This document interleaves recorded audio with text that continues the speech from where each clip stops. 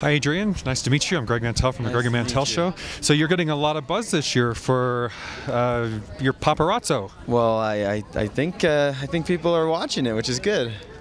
So this is the story about which you must live with the paparazzi chasing you in society and. Yeah, this is my love letter to the paparazzi. It is a love letter, huh?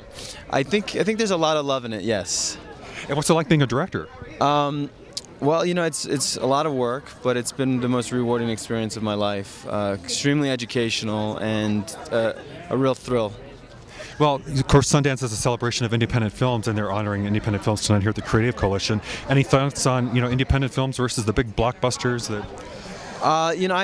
I think independent films always are up against more danger, and they're a lot more risky. So that dedication and that passion really starts to seep into the films. Anything about Entourage that going on exciting that you want to tell us about? So it's a brand new year coming up. You better watch out. And I want you to know they were huge fans of you in Devil Wears Prada. Oh, thank you. Thank you. Not too bad working with Anne Hathaway? Oh, she's awesome. She's great, yeah.